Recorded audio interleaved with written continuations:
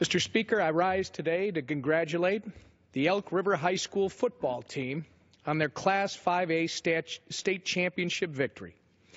Entering the state title game undefeated, the Elks scored an impressive 42 points and rushed for a total of 446 yards over Spring Lake Park at U.S. Bank Stadium last Saturday.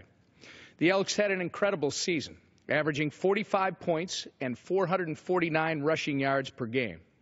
Every Elk deserves mention, but two in particular played a special role in their success: Nick Rice and Sam Gibas. Rice finished the season with 2,154 rushing yards and a total of 25 touchdowns. And Gibas finished with 1,330 rushing yards and 23 touchdowns. The Elk River football team worked hard this season under the guidance of Coach Steve Hamilton, and their efforts paid off.